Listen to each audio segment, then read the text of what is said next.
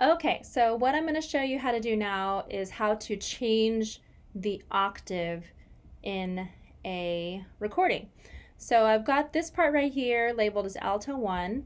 I'm actually going to call that bass now because I'm going to transform my voice from a female voice to a male voice. Okay, so what I do here is if I double click on this region, you can see how that bottom part disappeared. So if I don't see anything down there, I can double click on it, and this is the region that I'm looking for. So down here, I'm going to scroll, and I'm looking for plugins. Okay, then I'm going to open up this menu right here, and right here, under this little bitty right here, you can see how it's created an option for a drop-down menu.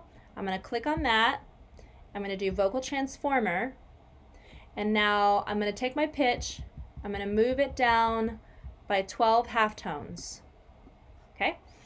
So now I'm going to listen, and it's going to sound awful. Okay, and here's what I'm going to do. I'm going to isolate this right here. You can see those other two parts are grayed out. This part is blue right here, and it's like I can only hear this part right now. Uh-oh, wait a minute.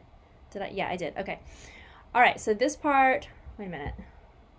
No, okay. All right, so I have transposed myself down an octave, and I'll let you listen to it. It's going to sound terrible. Right, it sounds terrible. Okay, so what we're going to do now, it just sounds like it's too bright, right? So what I'm going to do is I'm going to take this guy again, and I'm going to change the formant of it so that I'm going to make it a little bit of a darker sound. So here we go. Wait a minute, hang on a second. Oops, stop. Hang on a second. I'm going to take it back here. Okay, so let's darken it a little bit.